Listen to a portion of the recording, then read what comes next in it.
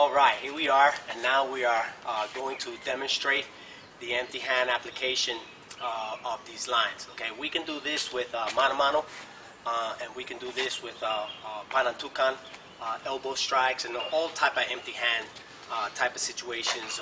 Follow these lines for using them for takedowns and grappling situations and all this kind of stuff. All right.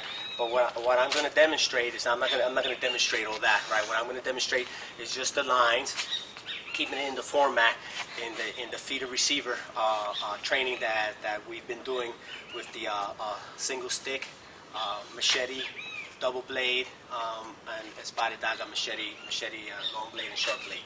Okay. And then now we're going to use the empty hand portion here, okay? I'm going to use a Panantukan style, Filipino boxing style, and what I'm going to do is do this, okay? So my first move on the line is this, okay? So the first line was this, right? This is the first line, and then the second line was the clear, and then the third line was down like that. So this is the movement of the lines. This is the movements of the line, okay? This is the movement when I had a blade in my hand, a stick in my hand, or a weapon, okay? In this case, my hands are the weapon. So what I'm going to do is I'm going to follow that line, but I'm not going to come in a wide angle like this, okay?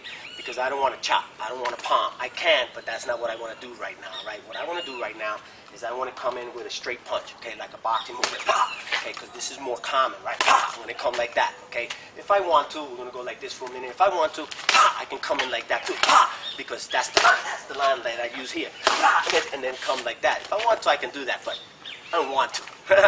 Right now, what I want to do is I want to go right here, just regular, basic type jab. That's my line. That's my line. That's my line. Okay. Now my second line was this one here, right? So what do I do with that? I'm going to add a palm strike on that. So I'm going to one, and I'm going to like that. One, I'm going to like that. One, and I'm going to like that. One, okay. And then on the third one was my line was over here, so I'm going to use a hook to the body.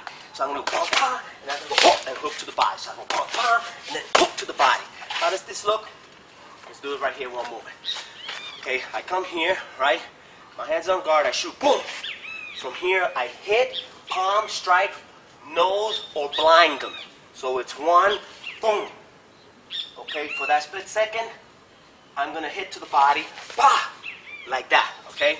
If I shoot 1, 2, and he shoots hook to the head, I duck, wah, and I go to the body and palm, bah, again to the top, following the rhythm, right? So I go, one second, I go 1, 2, 3, 1, 2, 3, like that, right? And if he throws that as a hook, I go 1, 2, boom, 1, and again hook it, 2, boom, 1, 2, boom, 1, 2, whoop, and 1, palm, whoa, like that, all right? That's just in case if that comes like that. That's, again, following the line, following the motion, following the footwork, and coming back, doing the triangle with bobbing and weaving, adding all other type of elements that we do in our training, okay, to make it more applicable